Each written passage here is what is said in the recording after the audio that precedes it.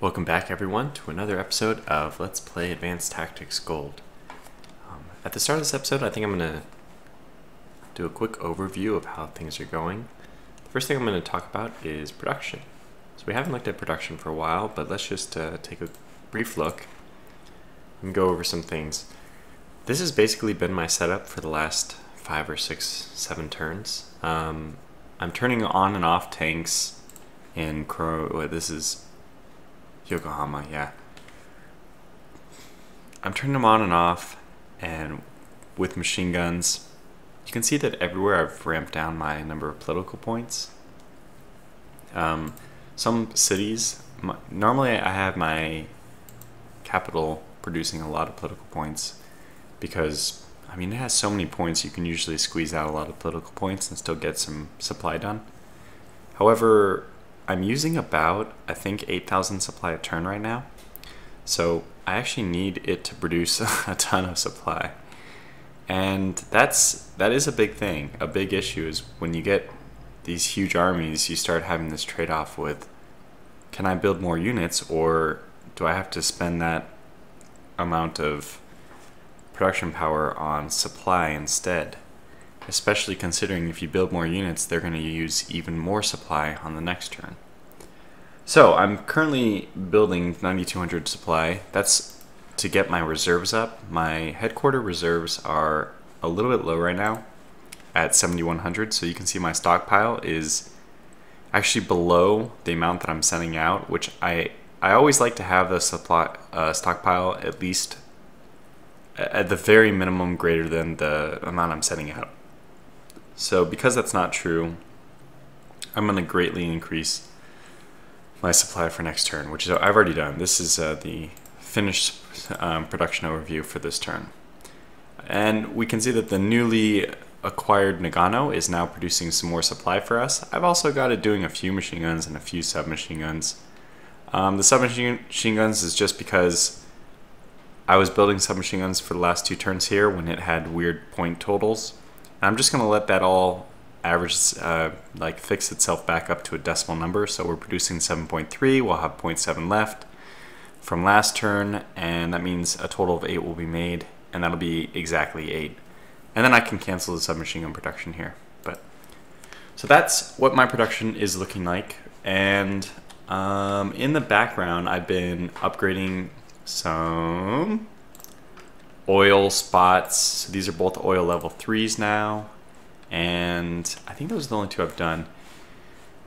Other than that, I'm just basically, the decision every turn is whether or not I'm going to be producing artillery and whether or not I'll be producing standard light tanks. That's the big decision. Like, is it worth it? Should I keep, for a while when I didn't have the war on the Eastern Front, I didn't think it'd be worth it because I was pretty much saturated with my tank capacity in the West, and there's not a whole lot of open land in the East where the tanks are going to be useful. This is it right here. As far as I can tell, we have a narrow strip. Let me zoom in so you can see. We have this narrow strip, which is tank favorable. We don't have much in the way of favorable land over here except for this little strip. And then we also have this open area. Those are the only spots where tanks are really going to be advantageous, so I've kind of shifted away from them. Alright, now that being all done and said, we can actually move on to the combat. Okay, and just as one final mention before I do get into combat, political points wise, I am going to be saving for the infantry. It was infantry, right? So there was one that was 444, maybe it was light tank. Yeah, machine guns. Yeah, I think I was trying to save for the infantry though. So basically, the political point situation is we don't expect to ever have enough political points to do any further research. So research is done, and that's fine. I mean, if we're 10 times, this is episode 20 of Advanced Tactics. I never thought I'd make it this far. So normally I quit games when it's obvious that they're going one way, but since I decided to be very suboptimal and attack China, well, before I'm done with Germany, we're going to have this fun situation.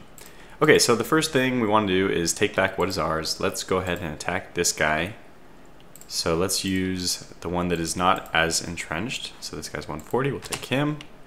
Of course, our tank. And even though this infantry is pretty low in readiness, I do want the 3-side attack, so we'll have him attack as well. Dark. We took a ton of casualties, but we did eliminate the entire force. Okay, yeah, that's interesting. That's much worse than I thought it would be. I think we'll have this infantry even stay back. He's so totally beaten. I'm not gonna even send him forward. That was not a great attack. We lost quite a lot of people. But yeah, yikes. I didn't realize this unit didn't have any reinforcements either. That's not spectacular. Let's see. I'm pretty sure I used all the, yep, we used all the line capacity for this guy. Well, the North is just gonna have to suffer with a decreased troop count for a little bit. But these machine guns are pretty well entrenched, so I think we'll be able to hold on still. Okay, so that's all we need to do in the north. We've reopened supply lines by getting that railroad road vein back. Let's see what we want to do in the north. Well, we will be able to attack from the north here. I think what is the most sensible thing to do is 1, 2, 3, 4, 5. If we just click on these guys and do reconnaissance, you can see that the only place that they can attack that is enemy controlled is this. So, Oi, excuse me there. So let's dive bomb the crap out of this place because we can. Let's use both and just go full on.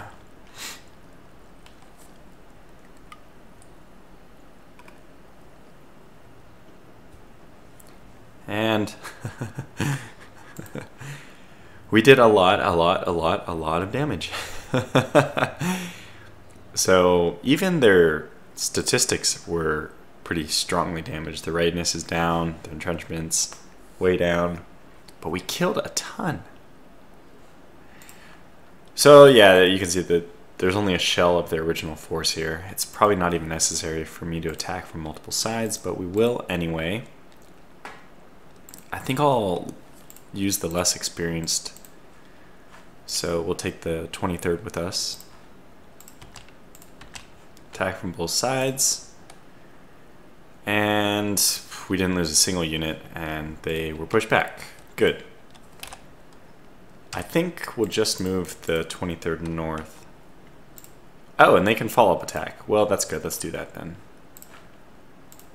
Push the, well, actually, I may want to do a 3-sided attack on this guy instead. Noting that these guys will not be, if this was the headquarters, which is 9th, are these guys supplied by the 9th? They are. How are they doing as far as supply goes? Whoa, not bad at all. Well, that's, maybe it is worth attacking them then. Well, let's see, we have 2 dive bombers in Nagano. We do have artillery that's in range to bombard these guys. Let's do that. Excuse me. Ooh, we even got one of the armored cars to fall. That was really effective. Wow. Okay, so I don't think this guy will be needed. We probably won't be attacking with the armor, with our armor across the river into the hills. That doesn't make a whole lot of sense. But once we take this place, I could use the armor from here, I think, to attack. I think that would work. Let's see. Oh, So the armor can't even attack across. It's not even an option. It would take too many action points for them to cross a stream, and on top of that, attack into the hills. Well, we have dive bombers for a reason. Let's just go ahead and use the slightly less experienced one. Yeah. And this will just, I think this will eliminate any of the real resistance we might have faced. Now note that, oh, they had some machine guns in there, but those defend worse in the hills anyway. Okay, yeah, now it's just over. I don't even think we need to do the attack from anybody except for the 19th. So we'll just do that. And there it is. Instant death on first round. Okay, which means that these guys can follow up attack. And another, pretty much a total wipe of the forces there. But this is not too surprising. We know at this point that the Germans are in full retreat. We're closing them on any other remaining combat forces are pretty much in Trier. So we're just mopping up the rest in the north up here. The question is even what's the best way to mop it up? I even have this, dang, I have this artillery which can move here. I guess we'll bombard this unit since it's the strongest remaining one. And we can actually follow up the bombardment with a dive bomb attack too, since it has enough armored cars to be somewhat of a threat.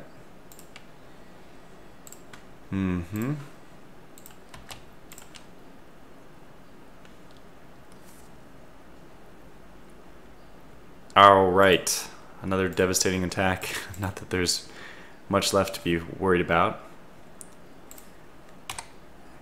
Yeah, it's just unfortunate that this armor can't even move. I'm not sure what the best plan for them is. The mountainous terrain is just not where they belong. But there's no other place for them to really go. Like, we might just have to admit at this point that the armor has served their purpose in the Western Front, and we got to pull them back and maybe put them in the East. But I mean, it's really true. I don't know what else to do. There's no. I don't have any use for them. 9 staff or 6. Yeah, this is pathetic. I mean, even the number of artillery I have down here is way too much. Okay, so we have some unit here. Oh, I did build this road bridge across just to supply units in this area better. Let's see. I want to do an attack here, which means I want to do an attack here. Okay, well, let's attack. Should I just use artillery? It seems pathetic. Excuse me. I think I'm going to move this artillery forward instead of bombarding. Maybe even I'll just move them all the way over here. Oh, okay, so there's an armored car, low readiness. Yeah, our armor can take this. Okay, now note that although I can move in here, right? That's because there's a road connecting these. So movement cost is the movement of a road. However, I'm still going to be attacking with the penalty that a swamp would give them. I mean, would give me, which for tanks is 75%. Now, the good news is that their armor cars will be defending at 50% because armor also takes a 50% penalty even when it's defending in the swamp.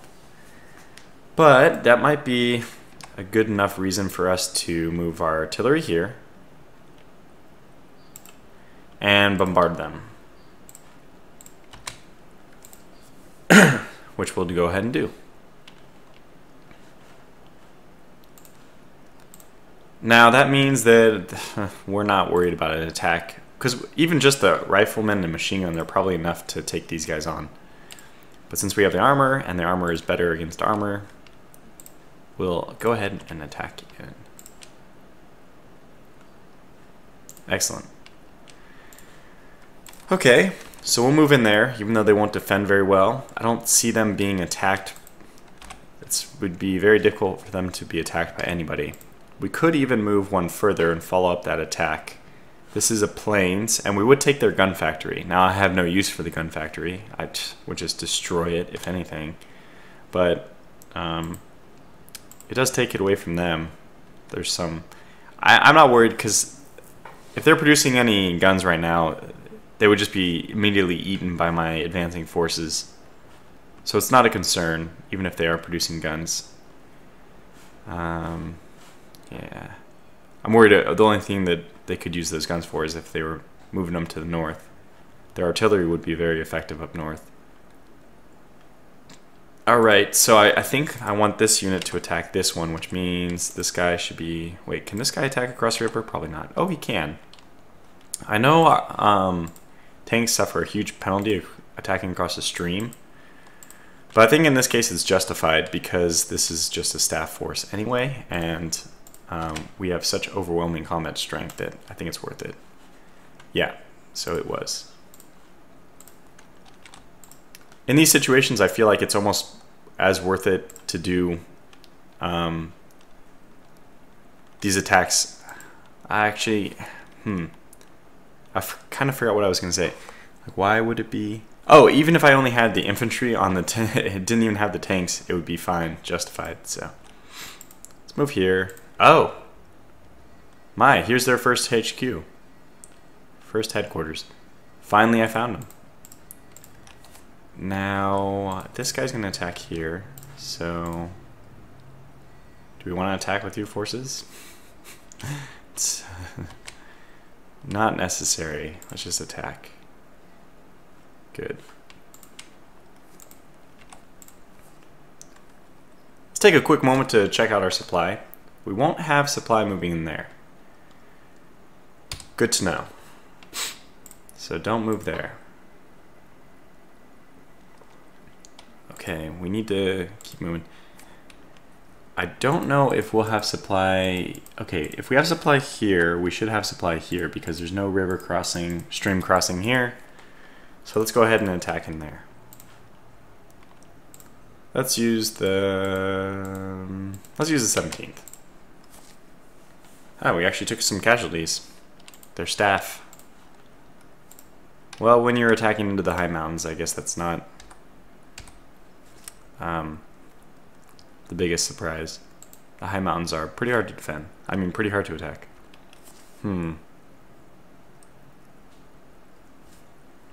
I guess let's move both of our units in there. And this guy, he's free to move forward, but does this is not out of supply thanks to this engineer. Yeah, I guess we do want to move that across because we want to. Oh, but this guy can attack. I suppose he wants to attack the staff here. So now if I had the artillery, the best thing for them to be used for would be bombarding this group, because 46 staff is something. It's not nothing. Do they have any kind of combat strength against armor? Not really, but I'm just debating whether or not I should tack in. So where does this guy move?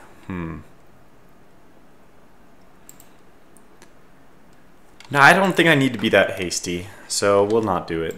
And I'll build a road here, and I'll build a road across on the next turn just to further supply these guys. Since this hex can be just as easily supplied from here as it can from here, there's no point in building a road here. Alright, well, I think we're done in the north if I don't do... Oh, I could do another attack north. That would probably be youths. Let's do that. I think I won't move it forward, but I'll just push him back because I want to prepare for a big attack on the next turn. I suppose I will follow-up attack this guy. Don't give him time to recover, right? And the bridge was survived? Is that what he said? That's weird.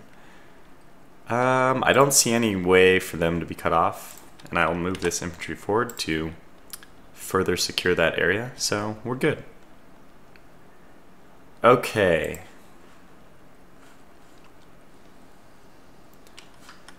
In the south, we probably are going to attack this guy, so let's do bombardment. No. Did I do attack? I thought I did bombardment. Yeah, that's what I want.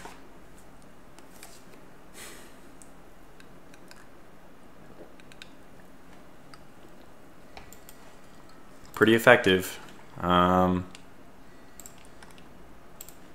Let's do the attack. I don't know if I'll probably move these two in, but there's no point. The two guys on the flanks are exactly where I want them to be. Perfect. So you guys will move in. Just pushing up slowly. But what I'm going to do is, again, the same situation we had in the north. This is the only hex that these dive bombers can reach. So we're going to just dive bomb the crap out of them.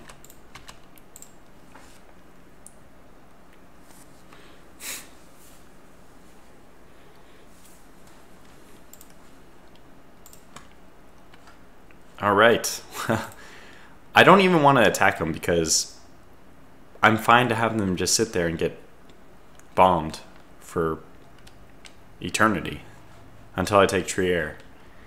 So I would prefer not to push them into Trier. I just want to keep, attacking Trier with my artillery for forever. So, okay, so let's do the artillery bombardment here.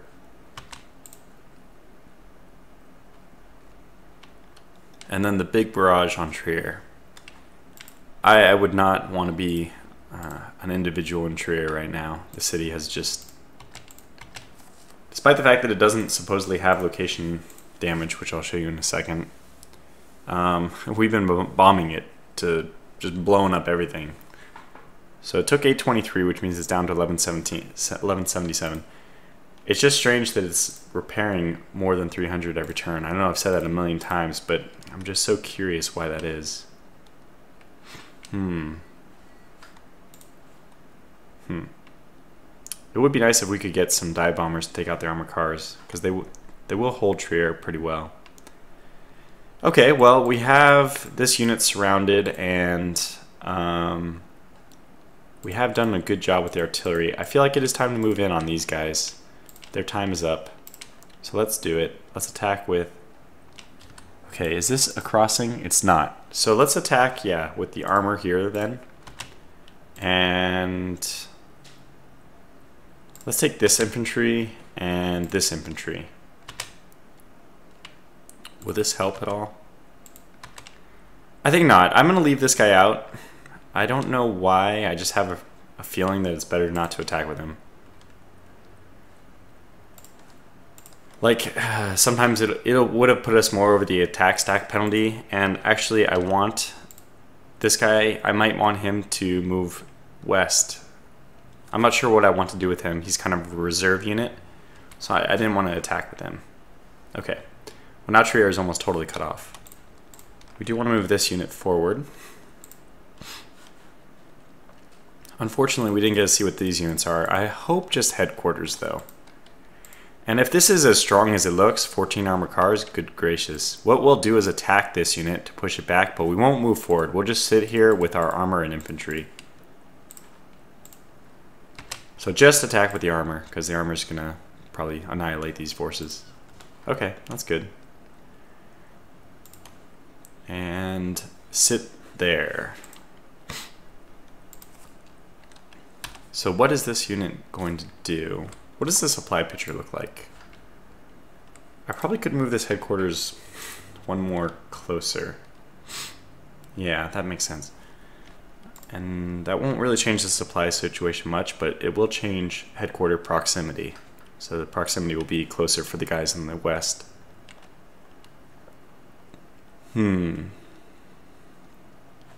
Maybe I should move here because it will help my attack on Trier. Not really. I don't see any... I don't really see anything for... The only thing that looks vulnerable is...